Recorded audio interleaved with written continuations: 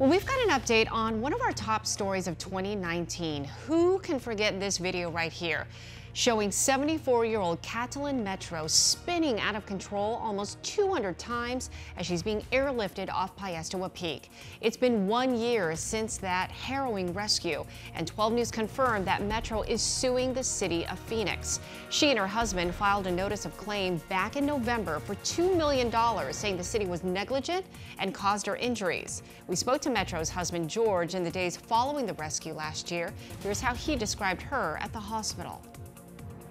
Her only first thing she said, "I'm glad I'm alive," because she thought she was going to die when she was spinning. And the big holdback right now, she's very dizzy and nauseous. So she hasn't been able to get out of bed.